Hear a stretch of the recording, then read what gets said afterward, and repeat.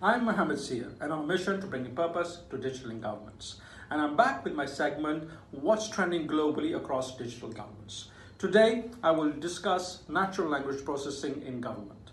NLP, in essence, is a technology which is used to narrow down the communications gap between machines and humans. It is also considered a part of the techniques that are used to achieve the goal of artificial intelligence implementation.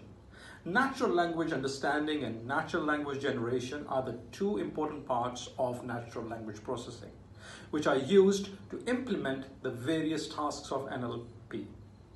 Some of these major tasks are speech synthesis, recognition of speech, information retrieval, and machine translation.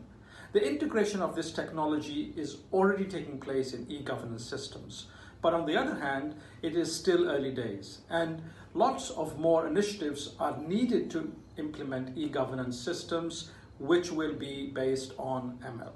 That's all for now. I'll be back next week with information on another trend. Till then, stay safe, stay healthy, and don't forget to subscribe to GovTalk Global. See you soon.